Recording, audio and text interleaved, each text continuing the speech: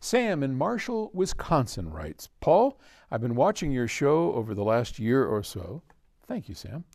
And have really enjoyed the videos and the education that you provide. I was wondering if you could give your thoughts on dielectric bias systems on speaker cables such as the AudioQuest Rocket 88. Do you think this system actually improves sound quality? I know I'm going to probably be shot for saying this, and my good friend Bill Lowe, who owns AudioQuest,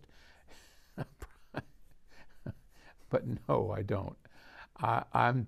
Look, I'm a huge fan of AudioQuest. Everything we do, we use AudioQuest cables. I believe in Bill's mission.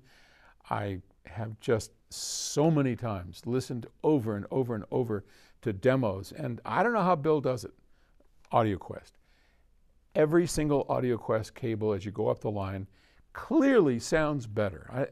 Again, we manufactured cables, and we did our best to make those, and they sounded great, but we could never gain that consistency that the guys at AudioQuest have done. So highest praise in the world to AudioQuest cables. And not just them, but I mean, our friend Ray Kimber does great Kimber cables. But back to AudioQuest.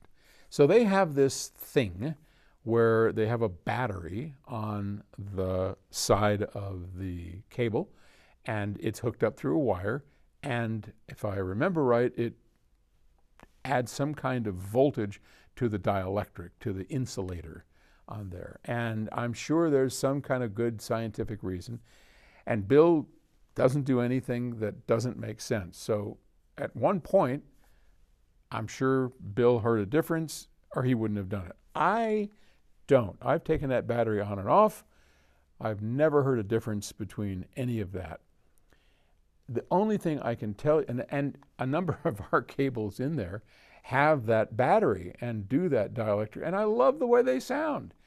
And I just leave them alone because, as I said, with those cables, you just choose how much you can invest in a cable and you will get benefit, sonic benefit, out of doing that. Why with that battery or not? Not buying it so much. I have never found a difference. But the cables themselves, absolutely. And maybe that's part of it. I don't know.